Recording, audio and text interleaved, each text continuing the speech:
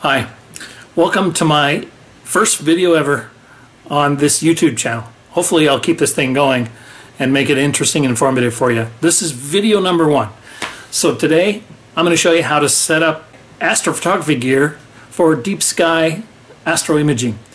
I have an equitorial mount and a refractor, and if you have gear like that and you're just getting into the hobby, maybe this video is helpful to you. My name is John Robinson, the Astrotard, and you're watching the Deep Sky channel.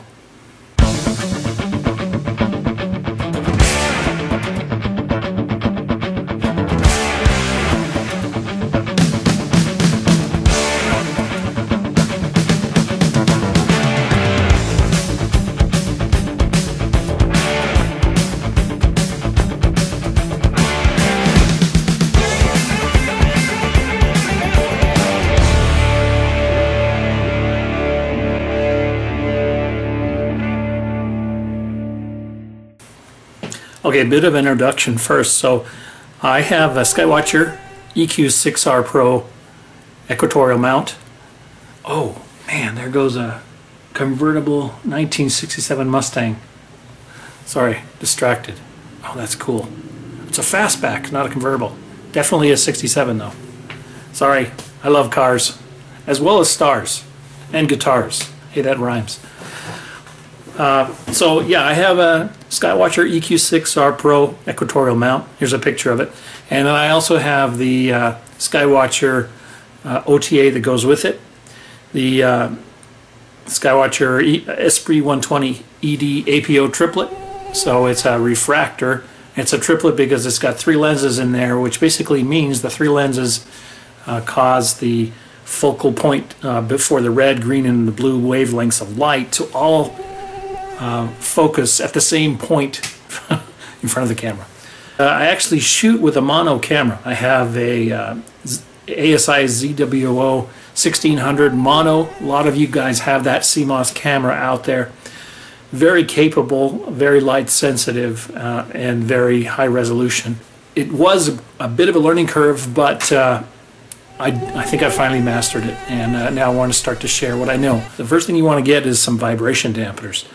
Because, you know, depending on where you set up, whether it's on grass or whether it's on concrete, you want to put the vibration dampeners in there so that they're sort of absorbed, you know, as you walk around and check on your gear while you're imaging. So you got your vibration dampeners down, you got your tripod legs down, and you got yourself facing basically north.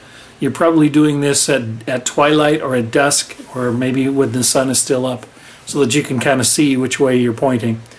The next thing you want to do is check to make sure that your mount is level.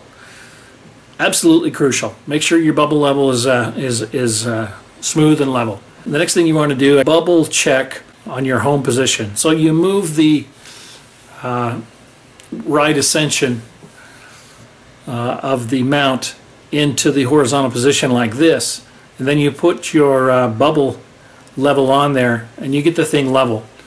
And once you have it level, then you go ahead and mark your 0 position like this, as I'm showing you here.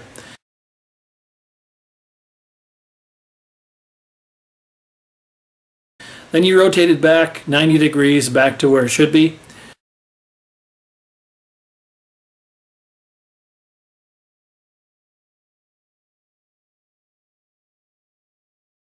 And then you do the same thing for the deck. You rotate the deck, and you get that to the bubble level of 0, and then you set your mark position.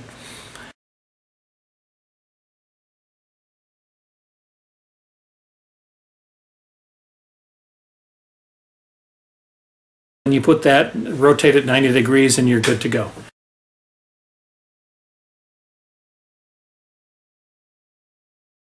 What I do before I put my telescope on here is do a rough polar alignment. The way I do that is with a little app that I downloaded from my cell phone on iPhone. It's called PS Align Pro.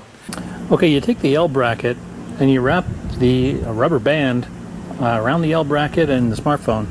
Here you can see I've got the app with the no polar alignment launched here, and then you just simply place it here up in the saddle.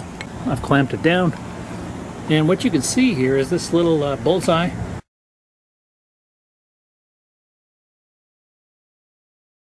Now, PS Align Pro has a capability where you can use a daylight mode, and it'll sort of guide you and give you a general rough outline using your GPS coordinates of where the polar north is. Now you're basically ready to put your scope on. So here you can see I'm putting the scope on here. I'm clamping it in place, and from there it's just a process of putting your cables on and connecting everything up. Now for my case, I have the refractor is connected to a moonlight autofocuser. Coming out of the autofocuser, inside of the autofocuser, I have a field flattener provided by Skywatcher, and then autofocuser connects to the filter wheel. I have a 7-position filter wheel with 36mm filters unmounted in here, and then that connects up to the actual imaging sensor itself, the ZWO. The rest of this video is focused on connecting your cables to your mount and managing your cable routing. Well, that's it for this video. I appreciate you watching. Tune in for future videos where we'll cover such topics as calibration frames, flats, and darks, and we'll get into some of the software, PixInsight, Sequence Generator Pro, and those kinds of things. So I hope you enjoyed this. Tune in next time. We look forward to seeing you. Thanks. Oh, and don't forget, hit subscribe if you found this interesting.